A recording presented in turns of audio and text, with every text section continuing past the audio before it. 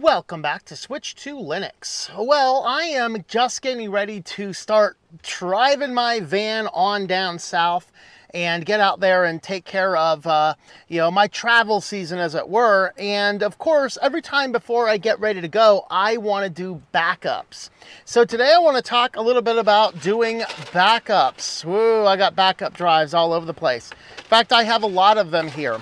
And one of the ways that I take care of all of my backups is I want to make sure that I have all my business files and all my personal files, and I have them in a couple different places. So let's talk number one. Computers. I think I actually have a few too many computers. I'm thinking about how I can phase some of this down, at least throw some into a state where we are not using them as much for everything, or have a system in place to make sure that I don't have files going all over the place. You know, I used to do this when I was back with a Windows Normie. I had one laptop, I had one desktop. The desktop was the central place where everything went, and everything else, it was just like, whatever happened on a laptop, it would get onto the desktop within a couple of days of returning, and I only used that when I was on the road. Definitely a better strategy. Whereas now I have a NAS, I have servers online, I have servers locally, I have a couple different computers doing a couple of different things, and it just kind of creates a little bit of chaos. But I think the first step is clarifying your life a little bit. And that really is something that I'm going to work on doing into the next year coming into it. Ah, look, there's a cat. But with that, what I want to mention here is how we actually do backups. First and foremost, I like manual backups over automated. The problem I had with automated, I used to do automated backups, and then I found after a data loss, I actually found that some of those backups did not actually take. And then I lost some things. Now, this is going back a couple decades ago. I've gotten over it. However, that being said, I kind of switched to manual. If I had verified the backups after doing automated backups, it would not have been a problem. However, I do like the manual backup process, especially since I have so many different computers going in so many different directions. So what I actually do and recommend, I don't personally use cloud storage systems. There's places for those. You do want offsite backups, and if cloud storage is your only way to do that, go ahead and use that, but you want to encrypt your files locally and then put them onto your cloud backup in a way that is not accessible as files on that server. In other words, don't use Microsoft's OneDrive or Google's Drive or Apple's system, because they have access to all of your files if you do that. You want to back everything up in encrypted blobs, upload those encrypted blobs to whatever service it is, whether it's Dropbox, Lord help you, or you could use the Microsoft or the Googles or the Apples manually if you do things like that. It's probably better if you just have a general purpose cloud storage server, like set one up on like Linode or DigitalOcean. We have an affiliate link for DigitalOcean down below, tlm.li/DOH. And you can set up a Nextcloud or some other, you can just set up some basic server and just SSH and dump files onto it. That would work too. Anytime you are not on site, you want to have them encrypted. Even on site, I keep almost all my backups encrypted. The only ones I do not keep encrypted is the archive of videos from the YouTube channel, because they're all public anyway. I don't care. Those are not encrypted. Everything else I'm doing from my NAS, which is on one of these switches here, is my NAS, to the files I have on site and off site locations, those are all encrypted. Now, we mentioned on-site, off-site. I keep, for my personal important files, I think I have 5 copies of those floating around. They are on one computer dedicated to the backup itself. They are on 2 separate hard drive or 2 separate flash drives that are easy and portable to use. They are on a full separate hard drive that is an equivalent to that, and they are on a separated hard drive. Now, I keep one of those with me, and I keep another one of those off-site. So if the main system is corrupted, I still have access to the files, but I keep the off-site, so if something happens catastrophic here, I don't lose everything. I actually have an off-site system. And that's actually what I have this safe down here for. There's this safe that I have picked up. It's a Sentry safe, and inside of this, I just keep a variety of different hard drives, and they all have different things. I actually just use sticky labels to label which one it is. And I have a password file with all my salts. And then I take this safe when I'm done doing my backups, and I just throw it in my friend's basement. That's a good thing to do. Now, if you got a good friend across town, you can do a monthly or a weekly, however frequently you feel comfortable doing your backups. You can go ahead and do that.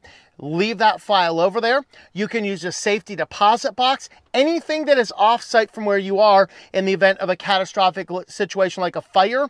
Like, you know, I'm driving around the country in this van. If we end up going down a cliff in a fireball, and I somehow survive the fireball, then I will not have lost all of the data.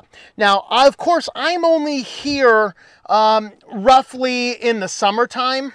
So I generally have a backup. I'll take a backup when I first return back here. So I have one for all of the travels, and then I do another one before I leave again. So I have a backup up to the trials, between the travels. So what ends up happening is my backup strategy gives me a backup up to at most 6 months ago. So if in the event of a major catastrophic loss, I will have only lost 6 months of files, which means all the old historical stuff we still have. Everything that is important up to that last bit of time, we still have that. And most of the things that happen within 6 months, you usually can get a lot of that kind of stuff back. So how do I do things? Well, I take these individual hard drives, and I usually use these easy stores or compatible ones. They're hard drives. They're a little bit slower than your SSDs, but hard drives are better for backups. They tend to have a little bit longer life. They tend to show you signs if they're about to fail. And with SSDs, if you do not run power through them every once in a while, the data will corrupt faster than on a hard drive. So I take these hard drives and I encrypt them in whatever system I'm using. You could use a VeraCrypt, or in my case, I use Lux encryption because everything we do is Linux. So I just set them all up with Lux encryption, and then I will put all the files on of all of these guys. And then, of course, I will wrap them all in aluminum foil to prevent any, static impact, anything like that. So all of the files, they're dedicated. I have one specifically for personal backups, one specifically for business backups, one specifically for a video archive backup. So all of the videos we have on the YouTube channels, those are all, I have copies of all of those videos going back from the very first videos that I've done. So, there's never really a major loss of losing a lot of data in that respect. So that's what I'd recommend you guys do for backups. You don't have to be a crazy dude driving around the country in a van to know the importance of backing up your systems. Have a time in place to do that. Usually I'll do my local backups here once a month. So I'll have those backups on all the individual drives. And then when I make it back into the home base area, that every 6 months, those local backups get translated onto the longer term backups, all in off-site situations. Again, keeping everything encrypted is really good. That way, if there's a home robbery there's a van robbery here, all of that very important data is not falling into the hands of people who might exploit that data in wrong ways.